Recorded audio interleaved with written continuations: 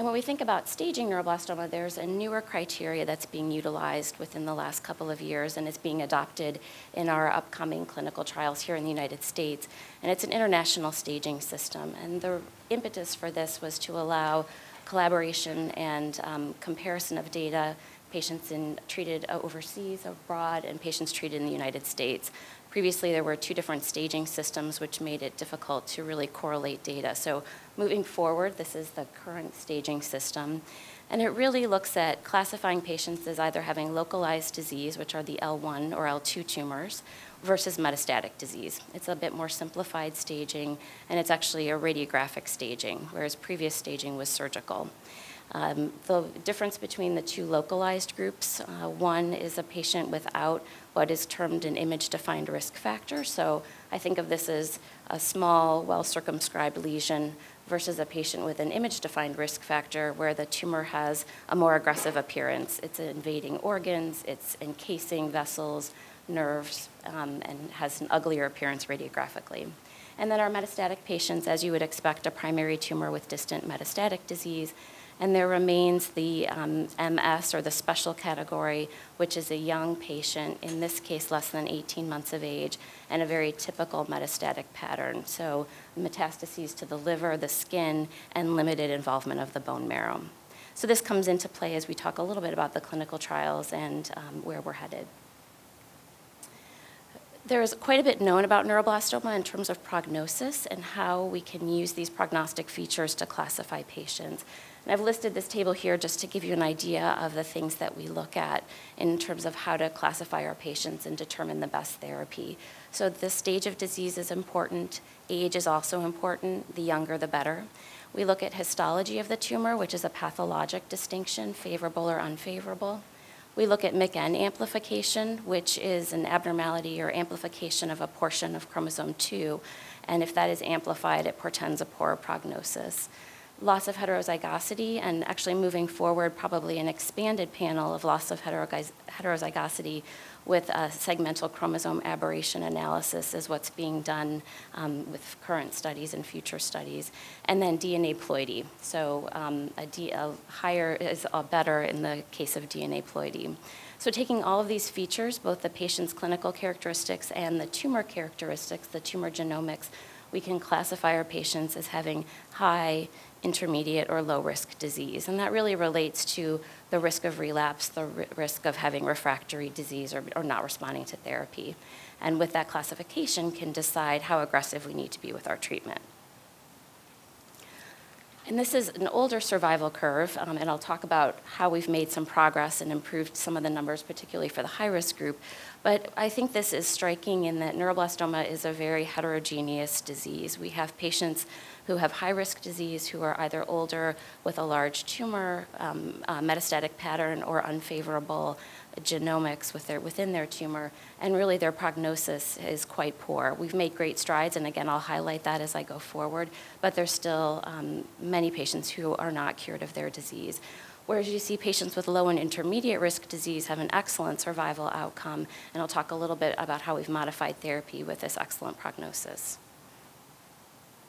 So very briefly, and this is quite basic, I apologize, but the principles of neuroblastoma and blastoma therapy include surgical resection, or at least obtaining tissue for biopsy in our genomic analysis, chemotherapy, and radiation. So those three things make up the backbone of therapy, or a combination of those for patients.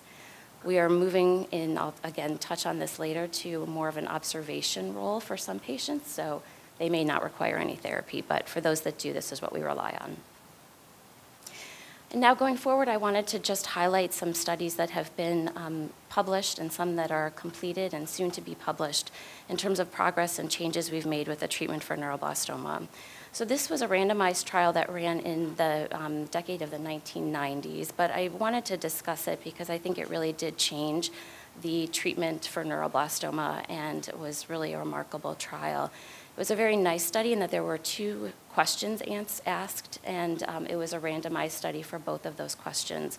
So the first question was whether high-dose chemotherapy, what we consider myeloablative chemotherapy, with an autologous stem cell rescue, so giving the patients their own stem cells back to rescue them from the toxicity, was that better than standard chemotherapy alone? Did that offer a survival advantage?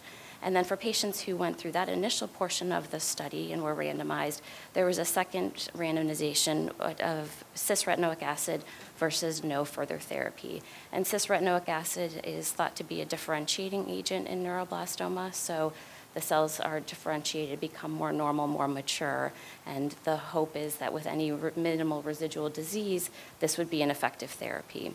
So the study really did answer these two questions, and I've shown this, the graphs I've shown here are actually from the updated follow-up manuscript published in 2009, but they do show a nice advantage, particularly for overall survival in patients that did receive both therapies. So both high-dose chemotherapy with stem cell transplant and cisretinoic acid had a better outcome, and it's about 59% overall survival as compared to the others. Transplant without cisretinoic acid was a 41% overall survival. So this really changed the way neuroblastoma, I think, was treated going forward. And for most of the studies in the United States and in Europe, use transplant as part of therapy. The next big innovation in terms of neuroblastoma therapy was using immunotherapy, and I think immunotherapy is a very hot topic these days, and there's a tremendous amount of research and new agents that are used that affect the immune system. But neuroblastoma was a bit on the forefront, I think, of using the immune system, and this study was looking at a monoclonal antibody, chimeric 1418, which is now FDA approved and called dinutuximab. But it is a monoclonal antibody that targets the GD2 protein on neuroblastoma cells. It's highly expressed in most neuroblastoma tissue, but not significantly expressed on most normal tissue. So it's a nice target in that you will have a greater effect on the tumor than on healthy cells. And it has its biologic activity through activation of complement and antibody-dependent cytotoxicity. So a lot of preclinical data and early phase studies led to a large phase 3 trial of this agent in combination with two immune modulators, GM-CSF and IL-2, and again continued with cisretinoic acid. This was a maintenance portion of therapy. This trial took about 10 years to run, and that again was started after many, many years of research, so it did take quite a while for this study to be completed, but the results were really exciting, and it showed another big leap in terms of survival benefit for patients with neuroblastoma. So this is data that looks at the event-free and overall survival. The top two charts are the entire cohort, and as you can see, there was a statistically significant difference in the event-free survival. And looking at a particularly high-risk group of patients within this high-risk group category, those patients over 1 year who are stage 4, they also had a significant difference. So really exciting information, and this led to a significant increase in accrual on the study and a tremendous bump in the patient numbers, but also led to FDA approval of this drug with a pediatric indication, which is not very common in our world. This is not without toxicity, and I think this holds true for all of the therapies that we offer, particularly our high-risk patients. There is a lot of added toxicity. This table was striking to me, and I think does in part explain why the accrual was low. We were really trading off a very well-tolerated oral medication, the cisretinoic acid, and asking patients to come into the hospital for a toxic antibody therapy, and that was a difficult sell. But the toxicities have been, although the numbers look high, they're very well managed with a lot of supportive care, and certainly we get these patients through the treatment and the outcome is greatly improved. So moving on to the third study I wanted to present in relation to high-risk disease is one that has recently been completed, again, through the Children's Oncology Group. And it came a bit from the question of transplant and some early studies of whether 2 transplants, so putting our patients through 2 high-dose rounds and recovering them with their stem cells, would actually be better than 1. So is more better in the world of high-risk neuroblastoma. So patients were treated with the same upfront therapy, and then they were randomized to either receive 1 or 2 doses of this high-intensity therapy, and then continued on with standard treatment, which includes radiation and, as I mentioned, the immunotherapy. So this study has data that looks at the 3-year event-free survival to date, and there was a significant improvement for those patients who did undergo the tandem or the 2 transplants.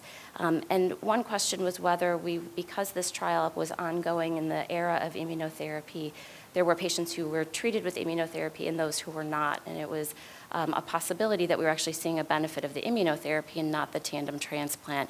But looking at that question in particular and pulling those patients out, there was still an advantage for patients who had received immunotherapy. So it did not seem that it was purely related to immunotherapy. So those were the 3 recent advances I wanted to discuss in terms of high-risk disease, and wanted to present a study that was recently presented at the ASCO meeting with the updated information in relapsed disease. Relapsed neuroblastoma is a tremendously difficult disease to treat. We do have therapeutic options, but they are often not as effective as we hope, so this is a very challenging group of patients. This study looked at a backbone of chemotherapy, temozolomide and irinotecan, and it was a pick-the-winner design, meaning they were comparing 2 different agents, temsirolimus and then the dinutuximab antibody that I discussed, and comparing whether there was an advantage to one or the other. And I've just listed the protocol treatment plan here. I just want to focus first on the top 2 lines, which was the initial randomized portion. So it was the irinotecan temozolomide in comparison with temsirolimus, and then that combination with dinutuximab. And there was a very impressive response rate in the patients who received antibody with chemotherapy. So almost 53% of patients had either a complete response or a partial response, and then there were patients who had stable disease. And again, this is a highly refractory group of patients, so that was an excellent outcome and better than expected. They did continue with an expansion cohort just to further verify these numbers and further look at toxicity. And with the expansion cohort, that 3rd bar, and then the overall I've listed at the bottom, really shows that there is maintained an excellent response rate with this regimen. So this has become a very popular salvage regimen, and actually, in terms of developing further trials, how to use immunotherapy with chemotherapy more in the upfront setting with this excellent response. And I don't want to neglect non-high-risk disease. So when we looked at that initial survival curve, the patients with low and intermediate risk neuroblastoma have an excellent outcome. In some cohorts, the overall survival is 100%, and which is certainly a great place to be, but many of these patients are undergoing, in the past, had undergone surgical resection, received aggressive chemotherapy, not to the degree as our high-risk patients, but still at risk for toxicity, both short and late effects. So I think the advances that are really exciting in non-high-risk disease are minimizing therapy. So I wanted to discuss a couple of trials that have really looked at how do we decrease therapy for these patients and maintain that excellent overall survival and event-free survival rate. We probably are over-treating a lot of these patients. So I think this study looked at low-risk disease and was really trying to get at that question, do we need to do anything for some of these patients? So the patients included in this study were those who had a localized tumor, no metastatic disease, and a tumor that the surgeons felt they could either resect completely or attempt a partial resection. So the upfront treatment was the safest surgery that could allow the best resection, and chemotherapy was reserved for only a select group of patients. So not everyone on this trial got chemotherapy. Only those with or at risk for symptoms who had less than half of their tumor resected, concerned that if the tumor were to grow or the symptoms would worsen, or patients who had progression of their disease after an upfront resection and no longer had resectable disease. Those were the patients that got chemotherapy. And the focus of the study in terms of looking at survival was particularly at a group of patients who did not have a complete resection. So I've listed those patients as stage 2 here. If you remember our staging system, these were probably patients who had a tumor that was not easily completely resected, very close to vessels or even wrapping around vessels. And with this intervention, with really just surgery alone and little chemotherapy or select chemotherapy, the event-free and overall survival were excellent. And it was interesting to note that the event-free and overall survival were comparable for those patients who had surgery alone or had chemotherapy. So again, a step towards doing less for these patients. Looking at intermediate risk patients, so these were patients who had tumors that were could not be surgically resected, had either an unfavorable biologic feature or were an older age. So they had one feature that made them not quite low risk, put them in the middle cohort. But this was still a reduction in therapy. So those with favorable biology received 4 cycles. Those with unfavorable biology received 8 cycles. And surgery was performed, the goal being a very good partial response or a complete response. If that wasn't attainable with surgery, then additional chemotherapy was given. So this was an attempt to get to minimizing therapy. For patients with favorable disease, this represents a 70% reduction of therapy in comparison to what would have been considered the standard. And for those with unfavorable, it was a 40% reduction in therapy, which is really significant if we think about the acute and particularly late effects of our chemotherapy, cardiac, and other things I'll mention.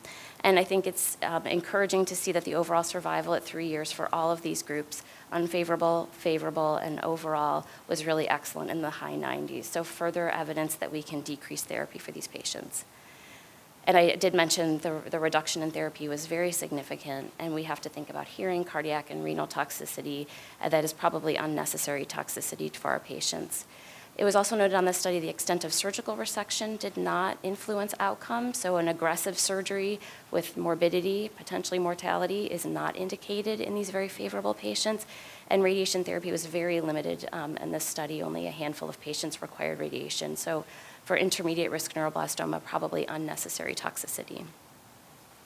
And I'll buzz through the next couple of slides. But this led to a very nice study looking at response in therapy and biology-based therapy in neuroblastoma that was recently closed through the Children's Oncology Group. And again, the message is the same. Can we go to 2 cycles for select patients based on their age, stage, and tumor biology, which is 6 weeks of treatment and very minimal toxicity. And to date, the analysis has shown that the outcome can be maintained for these patients with that minimization of therapy.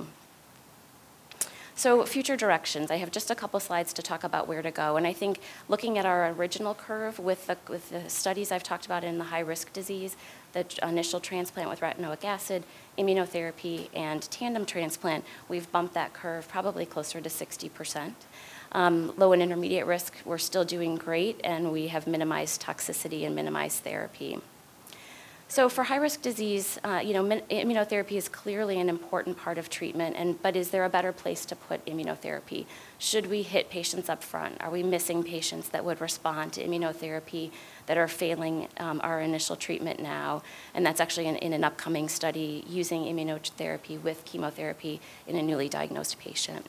Are there new agents? I didn't talk much about that, but we have MIBG imaging that we use as staging, but you can use high-dose MIBG, which is actually a radio-labeled compound, allows you to deliver the radiation directly to the tumor. That's going to be evaluated as part of high-risk therapy if that makes a difference. Molecular characterization could be a whole talk in and of itself. We have examples in neuroblastoma with ALK mutations and a drug that targets that mutation, crizotinib, and that's being looked at in the upfront setting. But I'm sure there are more, and people are really looking at the panel of molecular targets and what we can do there. And then I think importantly, survivorship. Patients are surviving high-risk therapy. The percentage is higher and higher as we go forward, but they really do undergo intensive treatment and have significant late effects. So survivorship is something we really can't forget for this group. And we're in a very good place to consider that right now. And then for non-high risk, again, the goal is further reduction of therapy. This is an ongoing study within the Children's Oncology Group. And the only reason I put the whole schema is you just notice observation pops up several times. We're really trying to find in this study the best patient groups, those with favorable features, favorable biology, and can we just observe them even if they have a large tumor? If it's favorable biologically, do we need to do anything at all? And there's reason to believe perhaps we don't. And just a kind thank you to the Children's Cancer Foundation for the invitation, and happy to answer questions.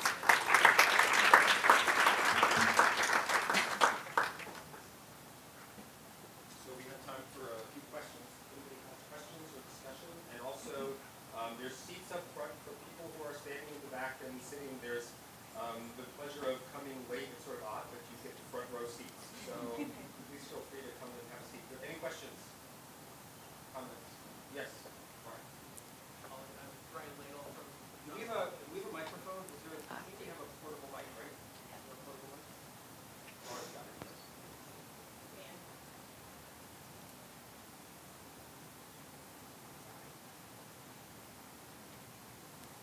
Does it work now? Yes. Holly, I'm Brian from Johns Hopkins. Great presentation there. One thing that we've been thinking about in our, I guess specifically our high-risk patients who haven't responded as well as we would have liked with the upfront chemo. You know, there's the Curie score, right, who's high risk going into transplant. And so we've almost been, I think our last few kind of high-risk patients, almost treating it like a leukemia scenario where we want them like in best remission as possible going into transplant. And so we've been taking a few patients that are refractory and putting them on, you know, like the dinutuximab, you know, study up front, thinking if we can get them into remission better, then maybe the transplant outcomes will be better. I don't know if you have any thoughts or your guys' approach in that, you know, I wonder if it's as much that or just biology, right, that this is actually a worse tumor, so maybe we're not impacting the outcomes just by doing that more upfront therapy.